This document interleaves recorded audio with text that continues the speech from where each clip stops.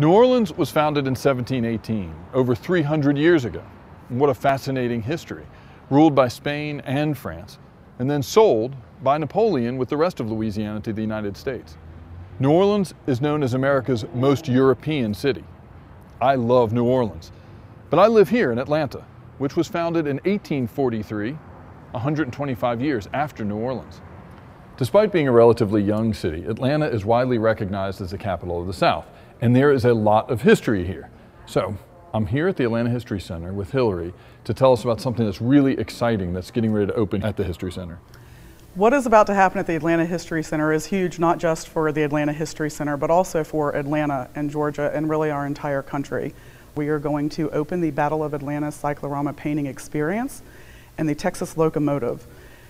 That is one of the largest paintings that you will see. It is one of Atlanta's largest artifacts. It is a fascinating story of individuals.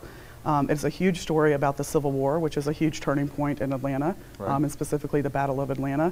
And the way that we tell that history and the way that we talk about art and restoration and tell those stories through there is going to be a completely different way to tell history. So as we like to say with this, history has come full circle. When you walk into this experience, it is a huge round painting like you have never seen before. And virtual reality. Virtual reality. It's like the original IMAX of the day, right? Right. So it's going to be a great way for us to tell history in a different way, in a very relevant way for our country today. So, all you history buffs, enjoy New Orleans, explore the historic French Quarter and Garden District, and make plans soon to visit the capital of the South and the Atlanta History Center.